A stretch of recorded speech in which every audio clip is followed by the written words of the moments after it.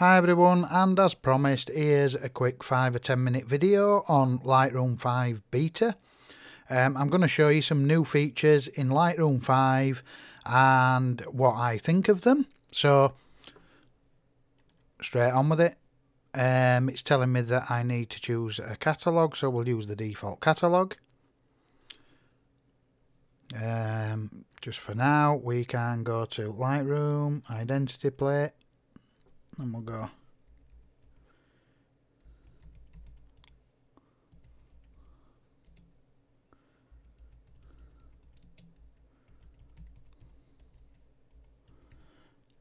there you go.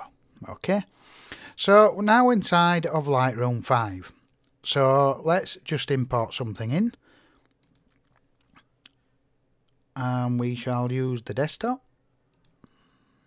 Now I have created a quick folder for this, which should be here.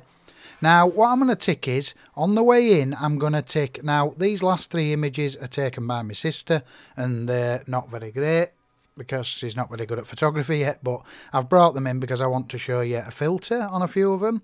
So if we now tick this is one of the great features of Lightroom 5.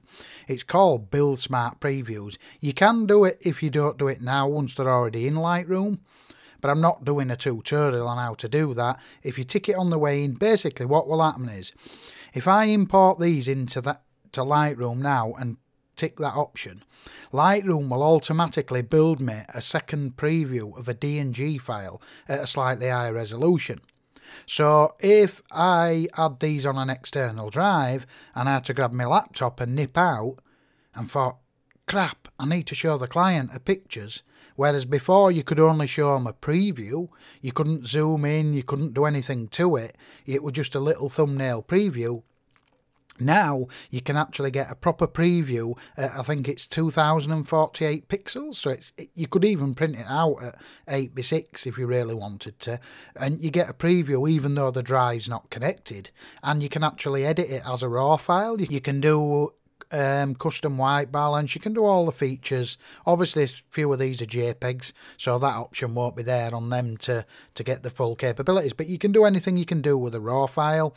You can even save it out for web, as it's 2048 on the long edge, where you only need 800 for web, so you can save it out for web. You can do anything with it, and I think it's a really good idea, because if you come back to your catalogue in 5 years or open a catalogue, even though the drive's not connected, the drives could be in storage in a cardboard box, you'd still actually be able to have a good look at the image and be able to mess around with it as well, as long as you're not going to print it big. If you're going to print it big, you need to connect your drive back up so that Lightroom can then tell it, all it'll do is update the instructions in the catalogue for the raw file.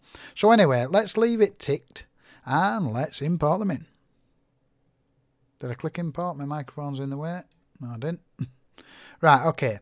That's one of the first best features that I like. Now, if you want, I mean, let's just leave it as is then, and we'll quit Lightroom. So now what we're going to do is we're going to go rename the folder with a 1 on the end. Now when I open Lightroom 5 beta, it's going to moan. It's going to show a question mark next to the folder, which you've all seen before. But if you have a look at the new thing that's appeared, it is a little black box, and that's telling you that it's a smart preview that you're looking at. But watch what we can do in the smart preview. We can go into the smart preview and we can still click in, zoom in and edit the picture, even though the original is not connected as such. It's not using that original folder on the desktop to show me these previews. So that is absolutely, let me just click solo on this. Yeah, we're already on solo. So that is absolutely a really good feature. I'm going to show you one more feature. Even when you're in the library module, the development module, this is the second most good feature. Press F and you get proper full screen mode, which is superb. I've always wanted that, you know what I mean? So basically you could import your pictures into Lightroom to the library module, then so you might bring 500 wedding pictures in, then you could press your full screen now and then flag them or star them, because you're getting a much bigger preview now. And these are actually, if you think about it, these previews are still only I'm working on the smart previews.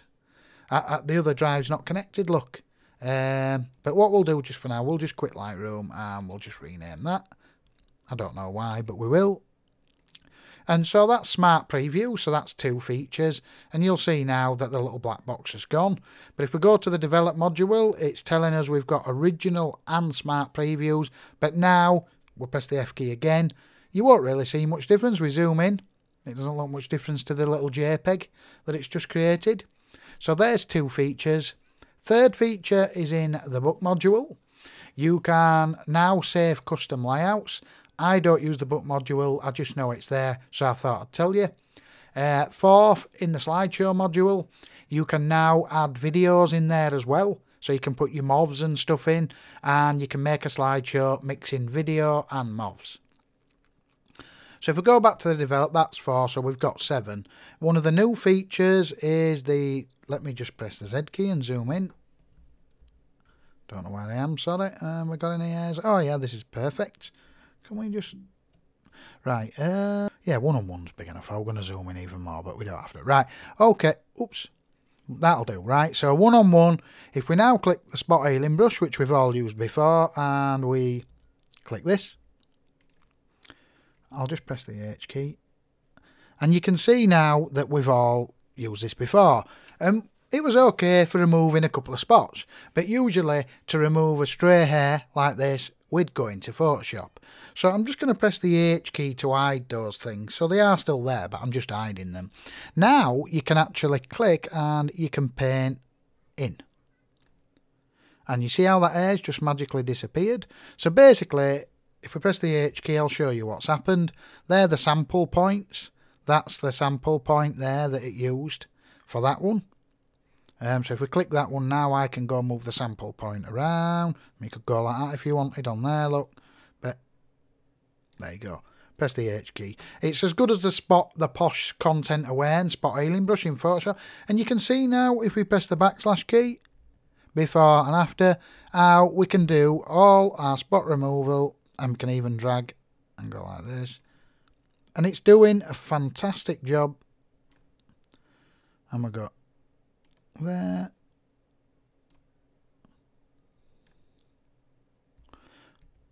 Before, after. So you can see that that is a stonking feature. It's going to save you, go press the Z key to zoom out.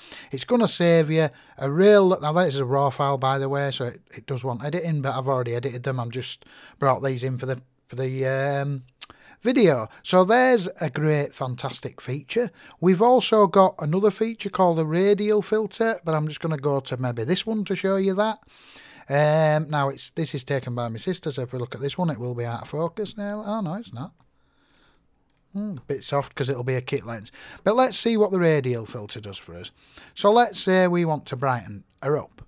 Now this is not the spot healing brush is there, by the way. This is the radial filter. So if we click and drag, we can create what you call a custom vignette. So we can go.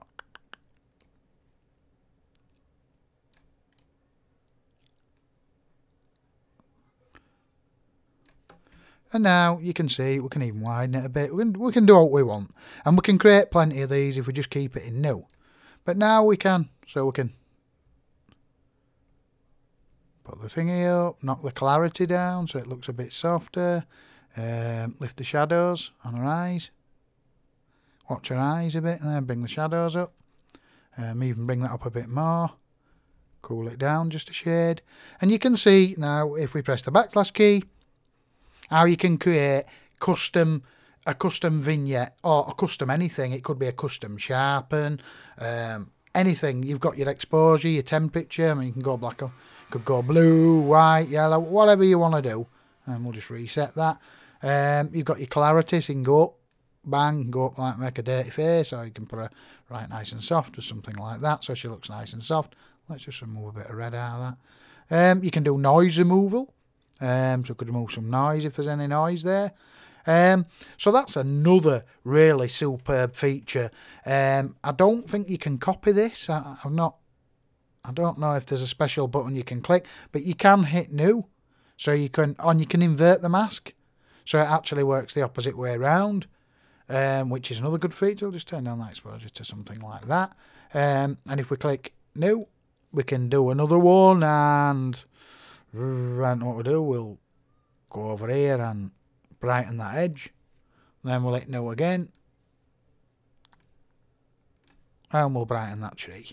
And you can see there's the before and after. Now that's completely stupid and you'd never ever do that, but you can see what I mean. That's another great feature that you can do inside of Lightroom.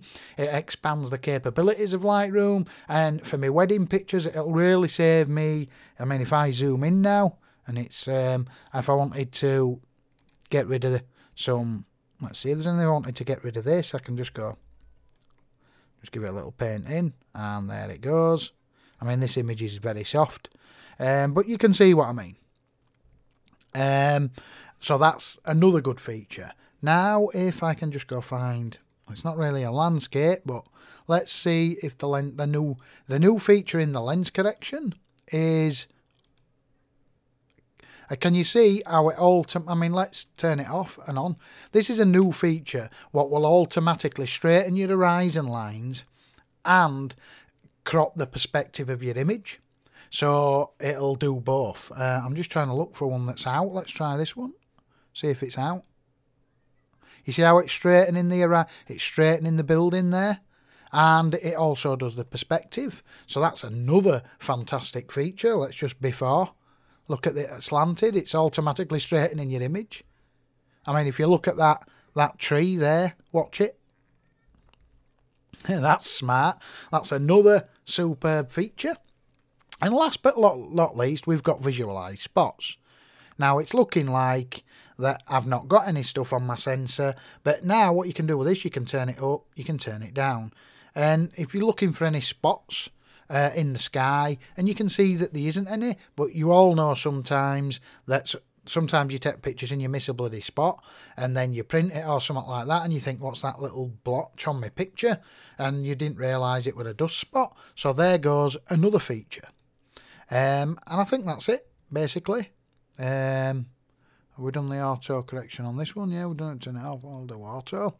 So that's another fantastic feature of Lightroom 5.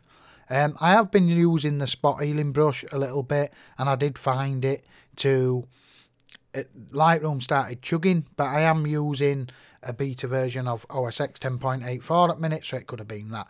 But these new features are absolutely spot on. If Adobe or anybody from the Adobe team ends up watching this video, I personally would like to see a selection tool. Nothing too advanced, but a basic selection tool would be great, and basic mask I think would be great. Not like Photoshop, but somewhere where you can do a little bit of like make a selection and then mask it out. I think that'd be great as well.